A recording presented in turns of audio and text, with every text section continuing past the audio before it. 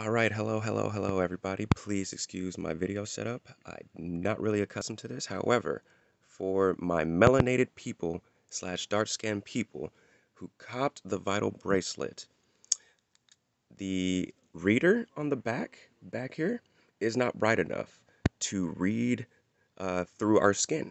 So your Digimon will fucking die because it'll eat up all the vital points and it's not getting any pulse. Now, I believe Bandai is doing refunds if you wish. However, there is a workaround.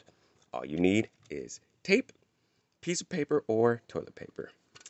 Now, to show y'all what I mean, as you know, go over here and you slide over here and you hit these two buttons. You hit the two buttons together to recalibrate, and you see it's trying to read my pulse. I don't know if you can see, there it is. And it's gonna try and try and try. But, like we always say, black don't crack, and this light ain't cracking through my skin either. We gonna get caught with a good error here a second. Sorry about the camera quality. Once again, I'm sorry.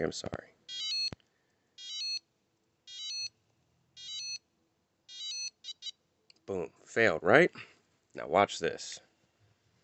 We're just gonna, normally I just use like a little square and put it over it, but just to do a quick, like, you know what I'm saying, just to get the video over with.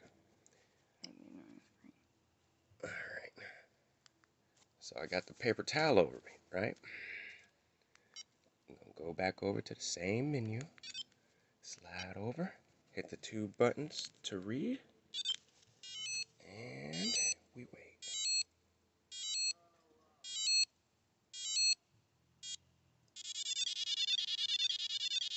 And unfortunately, my screen is too bright, but it did complete. So, yeah. Just to give you that. It did complete. So, yes. So, if you don't want to return the Vital Bracelet and you got it from out of the States, just tape a piece of paper to that reader and you're good to go. All right. Thank you guys for stopping in and giving this a look. And once again, I'm terribly sorry for the video quality. I really don't do this, but I figured I put this out there to help people like me. All right. Well, see you later, DigiDestin. Have fun.